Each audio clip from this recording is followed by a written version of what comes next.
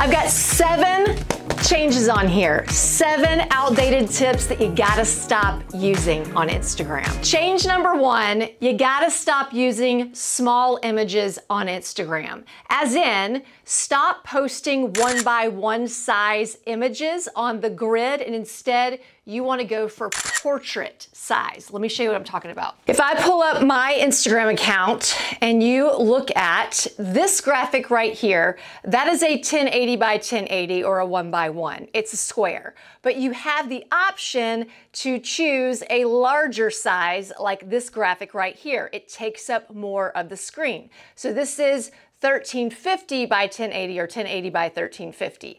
And now you can see this graphic is larger than that 1x1. Why does this matter?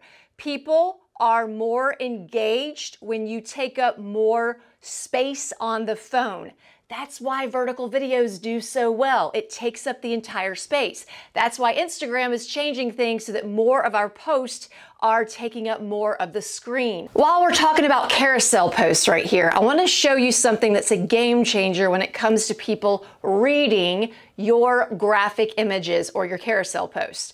You want to align the text to the left because that is how we read, from left to right. It makes it so much easier for us to read when it's aligned left to right. I also want you to notice something on this particular carousel.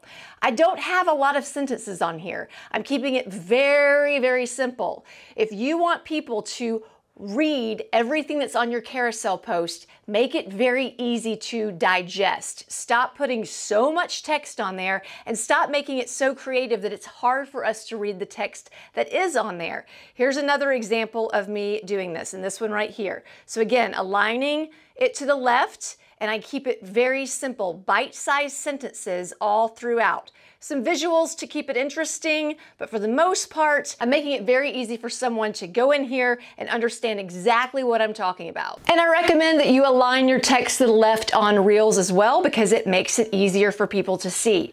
Which brings me to something else, by the way. See, I knew there'd be extras.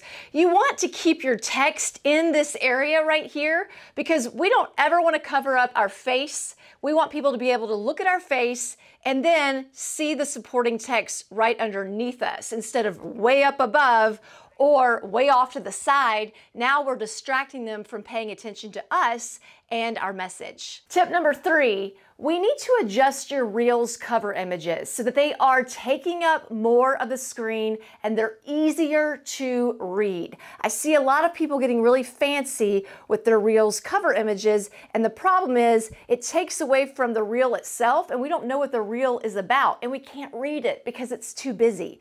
So you don't have to go spend all this time on Canva for these Reel cover images.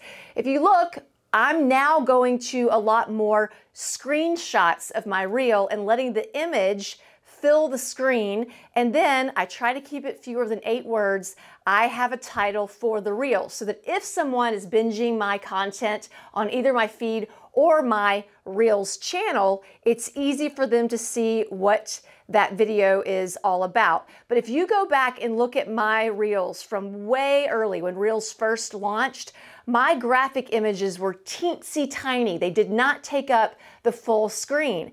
And I didn't have clear titles because the words were too small. So since then, I've started eliminating using so many of these templates, and I'm starting to just use screenshots from the Reel itself because it's more personable. It's easier to see. Which, by the way, that also applies to your still pictures, your images. You don't have to have perfect pictures on Instagram anymore. That's a long time ago, like 2019, when people were hiring photographers and traipsing all over town to get just the right pictures for their Instagram account. People just want to see the real you. You can use a filter if you want all your pictures to kind of look related, but you don't need to get all fancy with your pictures. Change number 4, stop covering up your Reels in your stories. I did this until a few weeks ago. I would share my Reel to my stories, and then I covered it with the Reels cover image in hopes that people would tap on it and watch the Reel in my feed and engage. I thought I could increase engagement.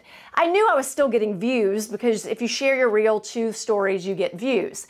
But what I found was most people don't tap on that and go watch the reel. They skip it because they're in stories to watch stories, not to go to the Reels page or to your account on your feed. So I stopped doing that, and instead I'm now putting engagement stickers on the reel, asking something that has something to do with the reel itself, or I tell them what they can get if they were to go and read the caption, or if it's longer than 15 seconds, then they would have to tap on it to watch the rest of the reel. But when I tested and polled my audience, they said the majority of the time they don't go to my Reels page to watch the reel, they just skip on by. And what does that do? That hurts your engagement on stories because it's sending the signal to the algorithm that people are skipping some of your stories and they're not going to send it out to as many people. So stop covering up your reels and stop covering up your new posts that you share to your feed. Let them see what it's about and they will go and engage if they want to engage. Change number 5, stop keeping your reels so short all the time. Now, I'm not talking about trends or memes, the funny ones. I'm talking about tutorials and you sharing an inspiring story. I want you to start testing using your actual voice and face to camera on your reels. Not that you don't ever do trends, I'm not saying that, but I'm saying start to dabble in original content. My prediction for 2022 is we're going to see more original content on Reels because quite frankly, people are getting sick of seeing the same trends over and over again. Trends will always be there. They're not going away. But if you really want to stand out, you've got to start using your voice and your creativity to crank out original content. Which brings me to number 6. Stop only posting for the algorithm. Yes, there are guidelines that help us with the algorithm, but we aren't posting for robots. We're posting for people, and we want our audience to feel like we're posting for them. All audiences are not the same. Some audiences don't love trends. Some audiences want to see you talking to the camera, sharing stories, sharing advice with your real voice and not just pointing at text bubbles. But the only way you're gonna know what they like is to test your content and not post the same type of content.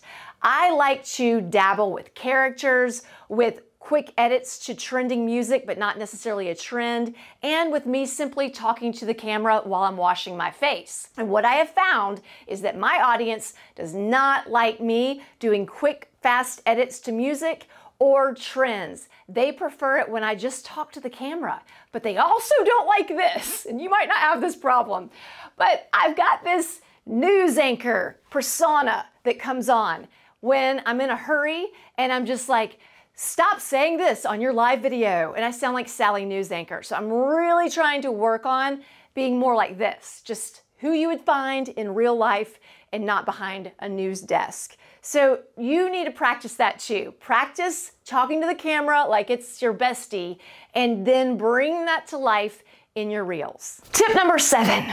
I used to think I needed to post every single day of my life if I wanted to grow on Instagram. And while posting consistently and frequently can help you if you're posting good content, you are not going to do well if you don't take breaks.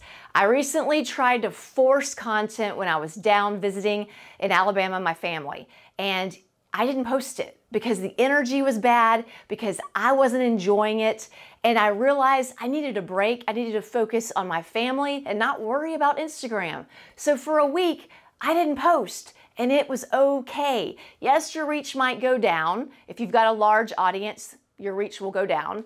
But if you know that you're gonna go back, you're gonna be consistent, and you're going to be fully there, you're gonna get that reach back. But we as human beings need to take breaks. Instagram is not our life. So take a day off a week, take a week off every 2 months, whatever it is you need to do, but make sure you're taking breaks and you're posting consistently, but not killing yourself in the process. By the way, if you want my strategy on how to increase your reach, watch this video right here.